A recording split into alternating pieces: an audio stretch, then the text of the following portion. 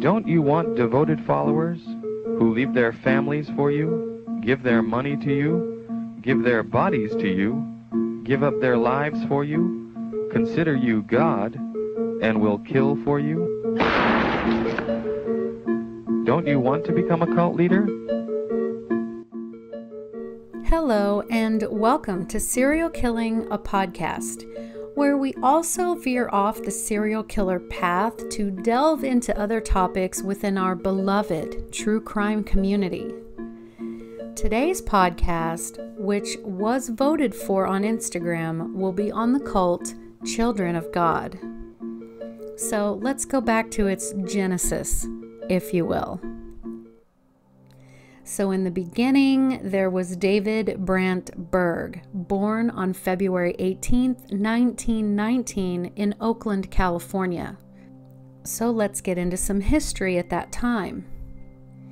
World War I, or the Great War as it's called, had just ended months before. It is known as one of the deadliest wars in history, with an estimated 9 million military personnel deaths and around 7 million civilian deaths connected to that war. Then to that, add another 50 to 100 million deaths from genocide and an influenza pandemic, and you might get an idea of the death and destruction. Also this year, the German Workers' Party was formed, which eventually became the National Socialist German Workers' Party, or the Nazis. Romania annexed Transylvania. Irish militant nationalist party Sinn Féin created its own parliament in Dublin and declared Ireland independent of Great Britain, sparking the Irish War of Independence. The Polish-Soviet War began. In Italy, the fascist party was formed by Benito Mussolini. Also this year, the 18th Amendment to the United States Constitution, prohibiting alcohol, was ratified by nearly all of the United States. And the United Parcel Service, or UPS, was formed. We also see that Mahatma Gandhi announced a resistance against the Rowlatt Act, which was a legislative act passed by the Imperial Legislative Council in London, indefinitely extending, quote, emergency measures in order to control public unrest and root out conspiracy in India. Some other notable people born in 1919 were Jackie Robinson, the famous baseball player, Nat King Cole, the singer, Liberace, and Andy Rooney. So this was the atmosphere that David was born into. And now I know you guys do not think that I really need to do the disclaimers that I do. If you're familiar with this group, you already know there's a lot of intense sexual pedophilic issues in this. So if you're squeamish with that, and I kind of am, you're not going to hurt my feelings. Just close out of this podcast. No harm, no foul, okay? Okay. So David was the youngest of 3 children to his Swedish-born father, Hjalmar, and Reverend Virginia Berg. Both were Christian evangelists.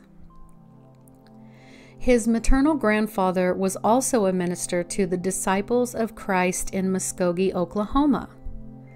The Disciples of Christ is also known as the Christian Church, the Disciples, or the DOC. So from birth, deep-seated religion was a part of the entire fabric of his being. He came from a family that were proud, deeply committed Christians. His mother's family had been members of an offshoot of the Church of the Brethren, but state persecution of the sect drove his maternal family from Germany to America. So, side note, if you remember my podcast about Aleister Crowley, he also had ties with the Brethren as well. Now, David had stated in his life that his mother, Virginia, influenced him the most. She was, of course, raised Christian, but while in college, she had become a self-proclaimed atheist and went a little wild. But after the birth of her first child, she was in an accident that broke her back, which left her bedridden for 5 years, and oftentimes near death.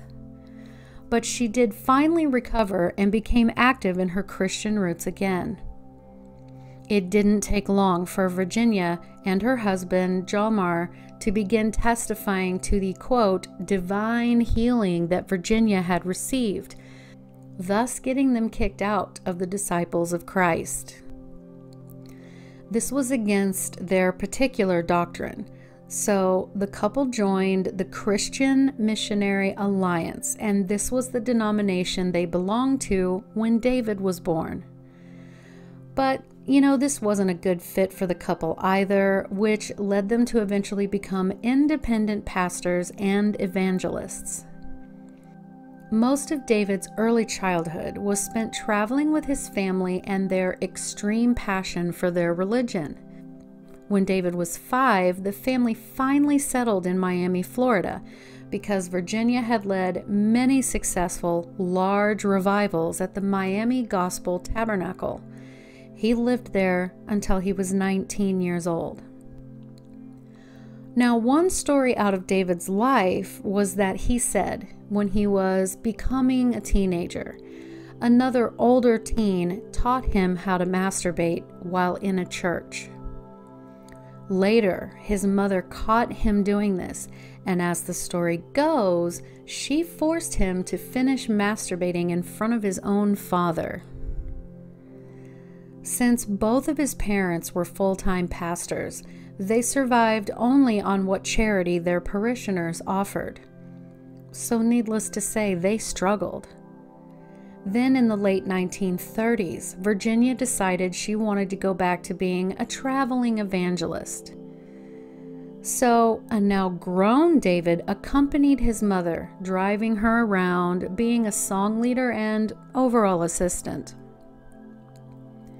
He married his first wife, Jane, soon to be known as Mother Eve, in 1944, and they had 4 children together. Now, they had regular legal names, but they called them Deborah, Aaron, Hosea, and Faith. Jane would later go on to say that David was always telling her that the Bible said a man could have more than one wife. Of course, Jane was against this completely, but she knew while he was out traveling and preaching that he was not faithful to her.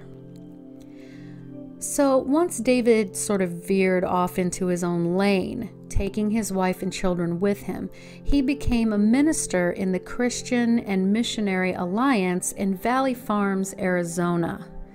He was expelled, though, due to differences in teaching and sexual misconduct with another church employee, though David stated it was because, he was working to support a greater racial diversity.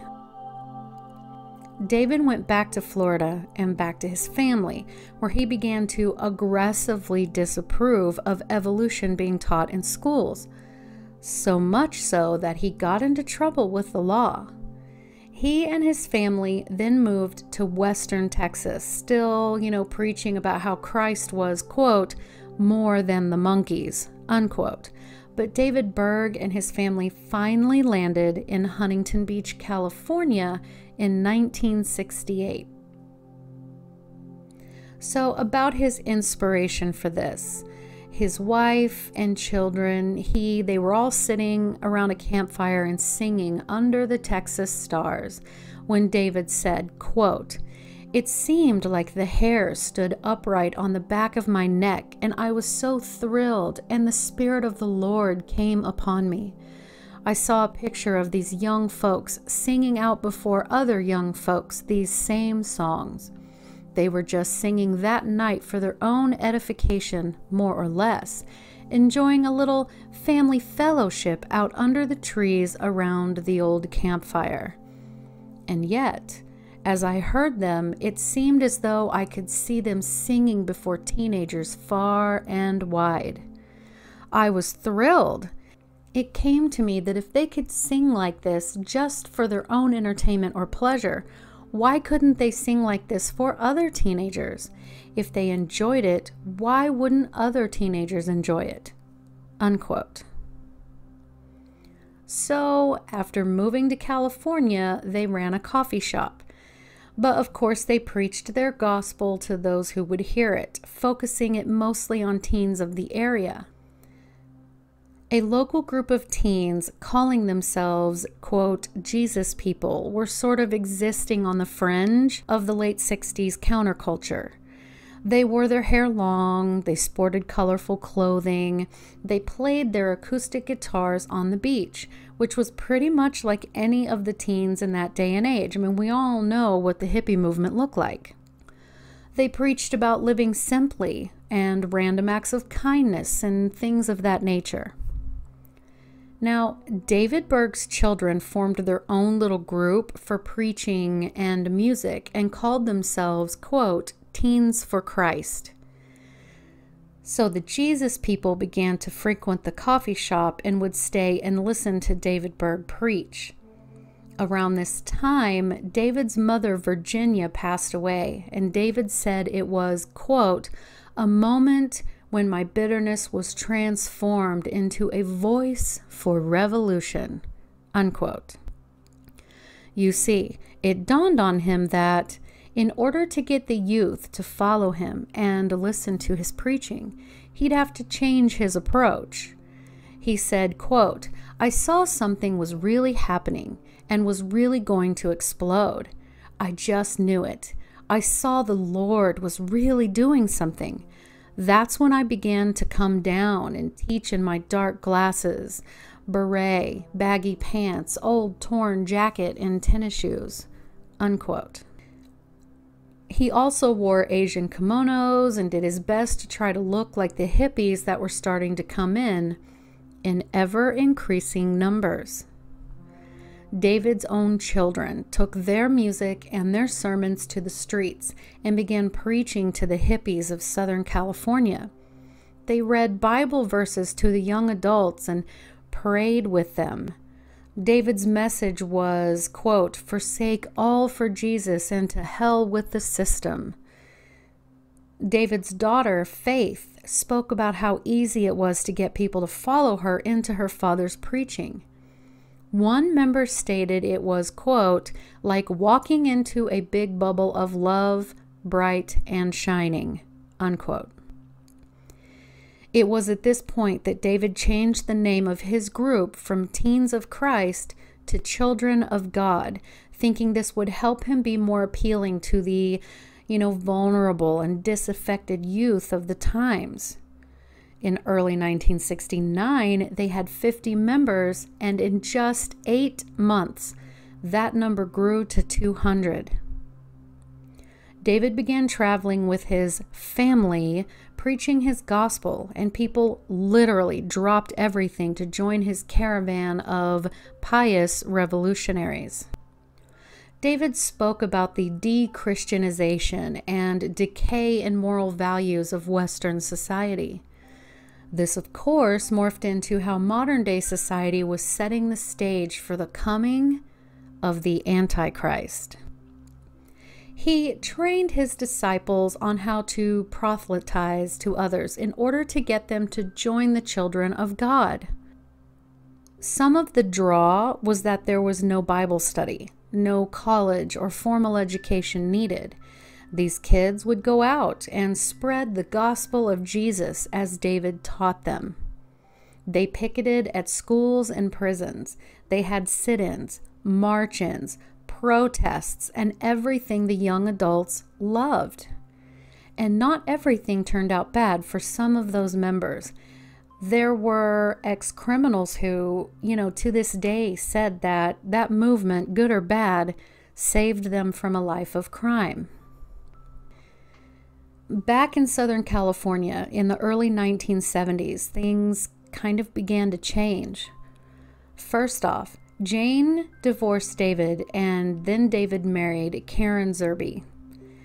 The recruits themselves began wearing sackcloth dresses or robes, smearing their foreheads with ash as a symbol that the United States is about to be destroyed. They began to distribute and recite their, quote, warning tract that David's mother had written some years earlier. So here's what it says, quote, "Warning, turn your eyes toward Memphis," actually Egypt, "for out of it shall come the great confusion." The author of confusion is even now marshaling his forces for the great confusion. He is gathering his forces from a great nation and eastern nations, friends that will join with him. So sudden will be the great confusion that it will cause a mighty widening of the eyes of those who have not discerned the signs of the times. But be ye not deceived. Be prepared, and be not deceived by the great society, for it will come to travail, and then bring forth the great confusion. Be prepared. Even now the skies are red, red with warning, and black, black with clouds gathering for the great confusion which is almost upon you. Unquote. David spoke about how the devil's own son would rise from Egypt and come to destroy America and the West, persecute and destroy the church, and rule the world for 3.5 years just before Jesus' second coming. And after everything calms down, well, conveniently, Jesus and the children of God would then be the rulers of the world. Simple enough.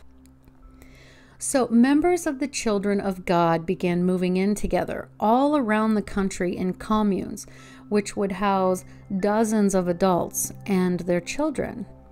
Everyone who lived in the communes were family. Once this had all been established, the followers began calling David Moses, or Moses David, or even just Dad, because they felt that he had led them away from darkness. In these communes, the people began stocking up supplies and provisions to wait out the end times. But the date David had stated came and went, and new dates had to be established. At some point, David began living in seclusion, but would still communicate with his people through one of his most trusted advisors and followers. While that follower and top advisor was reading from the Bible aloud, they came across a verse in Ezekiel. It's Ezekiel 34, verse 23, and it states, quote, "I will place over them one shepherd, my servant David, and he will tend them. He will tend them and be their shepherd," unquote. So, of course, this class began shouting and speaking in tongues, one witness said, with joy at hearing this. Someone wrote to David telling him of this revelation, to which he wrote back stating that he, mulled over it in his mind, and then he said that God asked him, "Why do you deny your name, David?" And so David realized he was the, ultimate shepherd over the people, the biblical prophet. Only scholars say that the David of that passage is actually the bringer of the end of the world. David began sending his teachings and prophecies in kind of a newsletter format that he called Mo's Letters. In 1971, one of his letters, titled A Shepherd Time Story, talked about happy folds, where children of God members, quote, protected little lambs who laugh and sing and dance and play and fuck and bear lots of little lambs, and the shepherds like it, unquote. Another communication from David, or Mo, said, quote, "I was lying between two naked women in our camper when I first received the gift of tongues. The the one I was making love to would suddenly turn into one of these beautiful goddesses, and I would immediately explode in an orgasm of tremendous spiritual power, while at the same time prophesizing violently in some foreign tongue. Witnesses said after this, he walked out of his camper with these chains wrapped around his body. He stated that, quote, "This is what the system marriage will do to you. But Jesus is going to set us free." And then he, threw the chains off. He then took in a 19-year-old lover, David himself now being 52 years old. David also accumulated a number of wives. His Mo letters became the guiding light to his followers, and whoever drew the pictures, he had them illustrate him as a lion, king of the jungle.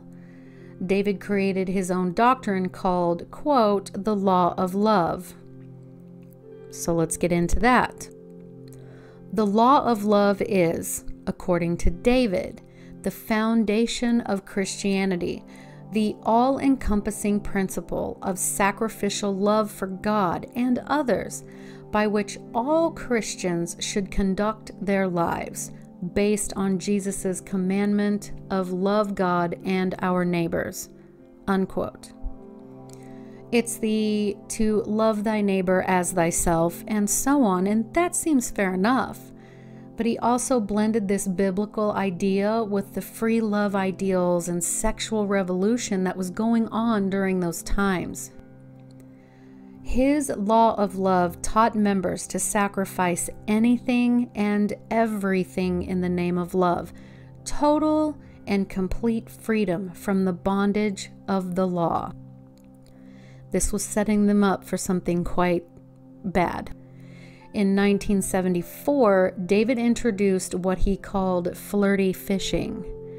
This was his new version in how to get more recruits for his now sexualized cult. Members were encouraged to initiate sexual relations with non-members in order to convert them and gain more supporters. This also included married women who were to disregard their husbands and let any man sleep with her that wished to, either because they were a follower or a potential follower. You know what else was going on behind the scenes? David was running a child sex ring. 2 of his own daughters would later state that they were forced into sexual relationships with their father. One claimed her father tried to get her to have sex with him several times. The other daughter reportedly had a continuous sexual relationship with her father. Now, toward the late 70s, he was preaching about sexual sharing to all of his followers and their children. He wrote, quote, "God created boys and girls able to have children by about 12 years of age," unquote. The illustration that accompanied that was of mothers performing oral sex on a little boy. In another illustration, an adult woman and a toddler were lying naked in a bed, the woman's hand uncomfortably close to the toddler's genitalia. The caption read, quote, "Well, they told us to go to bed," unquote. And yet another illustration shows a woman lying naked on a bed, her arms out to her sides, looking very much like the Christian crucified Jesus, with a nail literally nailing her genitals to the bed, and she's wearing this calm and serene face. An actual follower said in an interview on 2020, quote, "It's just a piece of educational material. It's actually fun to watch a child, in this case, experience life," unquote. Parents were reassured that by allowing their children to explore sex at any age, they were raising their children the natural way. An ex-member later wrote, quote, "The free expression of sexuality, including fornication, adultery, lesbianism, though not male homosexuality, and incest were not just permitted, but encouraged," unquote. David released a report of sorts stating that the flirty fishers had, quote, "witnessed to over 250,000 souls, loved over 25,000 of them, and won about 19,000 to the Lord," unquote. By 1981, literally hundreds of Jesus babies were born as a result of flirty fishing. By this point, the Children of God cult had more than 130 communes around the world, with more than 10,000 full-time members living in nearly 1,700 homes. And now they officially renamed themselves as The Family. David then fled to England to escape the pedophilia rumors that surrounded him, and the commune in Texas, trying to convince, these worried parents that all was well, held a concert for them, to show them how the family was normal, completely fine. Needless to say, the parents didn't fall for it. And after, the commune was basically ordered to leave the area. Those same parents then began to group together to form the first ever real anti-cult movement. The parents that could get their hands on some of those Mo letters with pornographic illustrations and the teaching of free love and free sex showed them to other parents, speaking about how this group was not of God. Somehow in England, David found out that the police were coming for him. So he told the people that were with him that God came to him in the middle of the night and told him that he had to leave the country that day. And, I suppose the Lord was right, because not long after they crossed over into France, the authorities had closed the borders so that they could arrest him and charge him with debauchery and other things. While in hiding, David began communicating using a video camera. One video he filmed shows a couple sitting in a field of grass, hugging and being overall affectionate, when this man with his blazer thrown over his shoulder is walking along. He stops and he sees this couple kind of canoodling, and he hangs his head in loneliness and keeps walking. The other man puts his arm out to suggest to his wife to go talk to that man, and she runs to catch him. This video was about flirty fishing. Other videos show women dancing seductively and stripping almost completely naked, definitely topless, in front of an audience that included men, women, and children. There were videos of women masturbating and calling out that they loved David while they were having their orgasm. And they were also calling David Dad. And little girls were then filmed doing the same, including one of his own granddaughters. By 1984, David was on the run again. Interpol issued a warrant for his arrest, charged with running a prostitution ring. He began drinking heavily, and he was becoming impotent and running out of places to hide.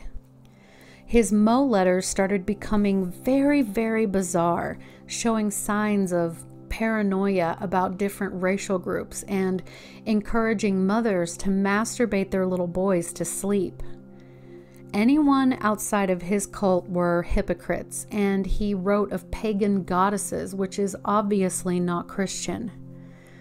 David even said that his one regret was not sleeping with his own mother. So the granddaughter who starred in one of his little child pornographic videos did come to live with him, and during her time there, she supposedly had several mental breakdowns. So David and his entourage performed exorcisms on her. One of his followers stated that after an exorcism, she'd calm back down for a few months and then begin to break down again. She would later go on to say that her grandfather sexually abused her. In 1992, David was becoming ill. He was focused more on the end times. In May of 1992, the police began raiding 2 Children of God communities around Sydney, Australia. 144 children were rescued from the communes. Other homes were raided in Europe and South America, but they could not find David. In October of 1994, David Berg died, and he was cremated. Now, there were court hearings all over who judged against the Children of God members, and the remaining free members insisted that they were no longer practicing pedophilia. Unfortunately, and ultimately, the family was acquitted of all charges. There were, of course, as you can imagine, so very many children born into this world, never having known anything outside of these practices. The late River Phoenix, as well as his little brother and actor Joaquin Phoenix, along with their siblings, are some examples. Rose McGowan, who has been speaking out about Harvey Weinstein, was also born into this twisted world. Another example is one of David's wives, who had already had a son when she met David.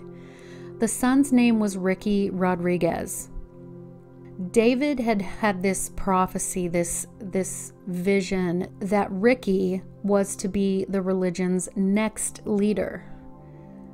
Ricky grew up watching people have sex and was encouraged to fondle his nanny, and he was also molested. And these instances were photographed and put in a book that David published called the Davidito Book. It was an instructional manual on how to raise children. Finally, in 2000, Ricky left the group. In 2005, he took a video of himself where he was sitting at a table full of tasers, gags, duct tape, and knives. He said quite calmly that his goal was to bring down his own mother. A video of his filmed speech does exist on YouTube. That night, he found his old nanny instead, and he took her to dinner. He invited her back to his apartment, where he then stabbed her to death. And then, hours later, he shot himself in the head.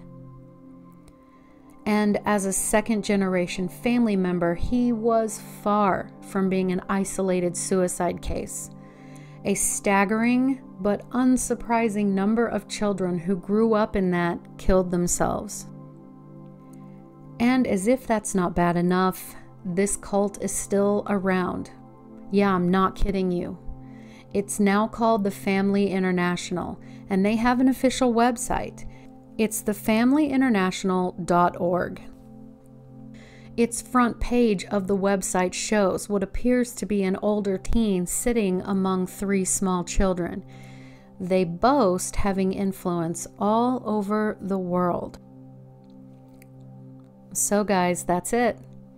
If you enjoyed this podcast about the Children of God and want me to do further stories about cults, let me know by sending me a DM on Instagram @serial_killing, or a comment on the YouTube channel under the same name of this podcast, or throw me an email to serialkillinginstagram, all one word, @gmail.com. Thank you so much for listening, and have a great day.